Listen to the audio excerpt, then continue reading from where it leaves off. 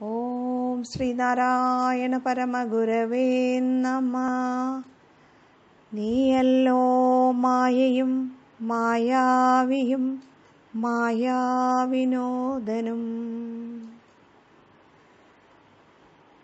എല്ലാ ആത്മമിത്രങ്ങൾക്കും എൻ്റെ വിനീതമായ നമസ്കാരം. കോലത്തുകര മാഹാത്മ്യത്തിൻ്റെ 20ാം ഭാഗത്തിലേക്ക് ഏവർക്കും സ്വാഗതം. ഗുരുവിനായി കോലത്തുകര ഭക്തൻ്റെ സമർപ്പണം. ഗുരുദേവൻ കോലത്തുകരയിൽ വരുമ്പോഴൊക്കെ വിശ്രമിച്ചിരുന്നത് ചാന്നാൻ വിളാകത്ത് കുടുംബത്തിലും താവറത്ത് കുടുംബത്തിലുമായിരുന്നു. 2 കുടുംബക്കാരും വലിയ ഗുരുദേവ ഭക്തരായിരുന്നു. ഒരിക്കൽ ഗുരുദേവൻ ചാന്നാൻ വിളാകത്ത് കുടുംബത്തിൽ വിശ്രമിച്ചു കൊണ്ടിരുന്നപ്പോൾ ഒരുവാതിൽ കോട്ടയിലുള്ള ഒരു ഗുരുദേവ ഭക്തൻ തൃപ്പാദങ്ങളെ കാണാനെത്തി. ഗുരുദേവന് വളരെയധികം സ്നേഹമുള്ള ആളായിരുന്നു ആ ഭക്തൻ. അദ്ദേഹം ഗുരുദേവനെ കാണാൻ വന്നതിന് ഒരു ഉദ്ദേശമുണ്ടായിരുന്നു. അദ്ദേഹം പുതിയതായി പണി കഴിപ്പിച്ച വീടിൻ്റെ പാലുകാച്ചിന് ഗുരുവിനെ ക്ഷണിക്കണം. വീടിനുള്ളിൽ ആദ്യമായി തൃപ്പാദങ്ങൾ പ്രവേശിച്ചുകൊണ്ട് ആ കർമ്മം ധന്യമാക്കണം. ഗുരുവിനോട് തൻ്റെ ആഗ്രഹം ഉണർത്തിച്ചു, ക്ഷണിക്കുകയും ചെയ്തു. ഗുരുദേവൻ സന്തോഷപൂർവ്വം ക്ഷണം സ്വീകരിച്ചു. എന്നിട്ട് പറഞ്ഞു, നാം ആ ദിവസം കോലത്തുകരയിൽ ഉണ്ടാകും. നാം അവിടെ എത്തിക്കൊള്ളാം. അങ്ങനെ ആ ദിവസം അതിരാവിലെ കോലത്തുകരയിൽ നിന്നും മഹാഗുരുവിനെ ആനയിച്ചു കൊണ്ടുപോകാൻ ആ ഭക്തൻ്റെ നിർദ്ദേശപ്രകാരം ഏതാനും ആൾക്കാർ അവിടെ എത്തി. അപ്പോൾ ഗുരുദേവൻ ചാന്നാൻ വിളാകത്ത് കുടുംബത്തിൽ വിശ്രമിച്ചു കൊണ്ടിരിക്കുകയായിരുന്നു. അവർ ഗുരുവിൻ്റെ മുന്നിലെത്തി ഗുരുവിനോടായി വന്ന കാര്യം ഉണർത്തിച്ചു. ഗുരുദേവൻ അവരോടായി കൽപ്പിച്ചു, നിങ്ങൾ പോകണം, നാം അവിടെ എത്തിക്കൊള്ളാം. വന്നവർ തിരിച്ചു വീട്ടിൽ പോയി വിവരം പറഞ്ഞു. ആക്കുളം കായലിൽ കൂടി കടത്തുവഞ്ചിയിൽ യാത്ര ചെയ്തു വേണം അവിടെ എത്താൻ. ആയത് കാരണം തിരിച്ചു വന്നവരോട് മാനേജർ പറഞ്ഞു, ഗുരുദേവൻ വരുമ്പോൾ കടത്തുവഞ്ചി അക്കരയില്ല എങ്കിൽ ഇവിടെ എത്തിച്ചേരാൻ വൈകും. അതുകൊണ്ട് നിങ്ങൾ കടത്തുവഞ്ചിയുമായി അക്കരെ ചെന്ന് തൃപ്പാദങ്ങളെയും കൂട്ടിക്കൊണ്ടുവരണം. ഭക്തൻ ഏറെ വ്യാകുലതയോടെ അവരോട് ആവശ്യപ്പെട്ടു. അപ്രകാരം അവർ കടത്തുവഞ്ചിയുമായി അക്കരെ ഗുരുദേവനെ കാത്തുനിന്നു.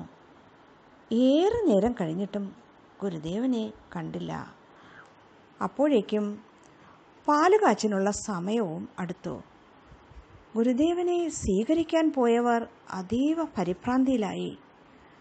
അവർ തമ്മിൽ പറഞ്ഞു, മഹാഗുരു ഇല്ലാതെ എങ്ങനെ തിരിച്ചു പോകും? മാനേജറോട് എന്തു പറയും?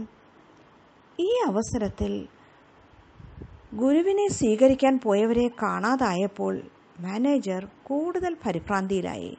അദ്ദേഹം തൃപ്പാദങ്ങളെയും കാത്ത് നിശ്ചലനായി വഴിയിലേക്ക് നോക്കി നിൽക്കുകയായിരുന്നു. ഒട്ടും പ്രതീക്ഷിക്കാതെ അതാ എവിടെ നിന്നോ മഹാഗുരു അവിടെ പ്രത്യക്ഷനായി.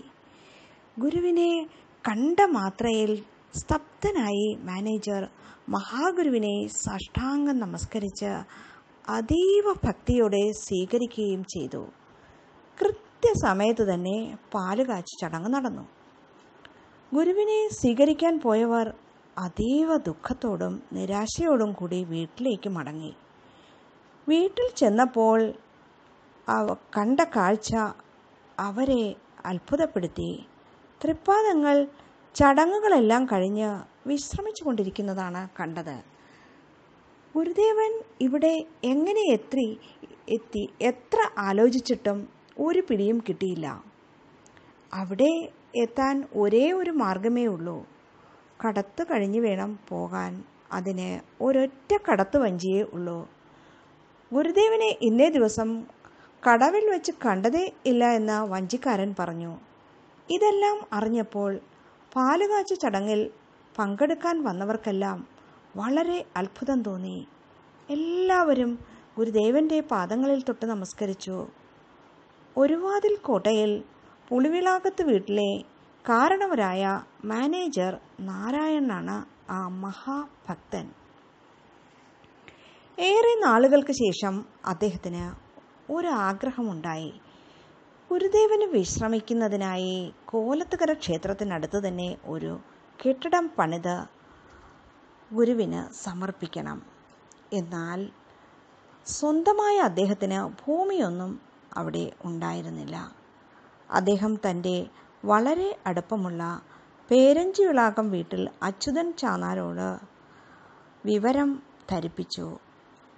തൃപ്പാദങ്ങൾക്ക് വിശ്രമിക്കാനായി ഒരു കെട്ടിടം പണിയാൻ 3 സെൻറ്റ് സ്ഥലം വിട്ടുതരണം.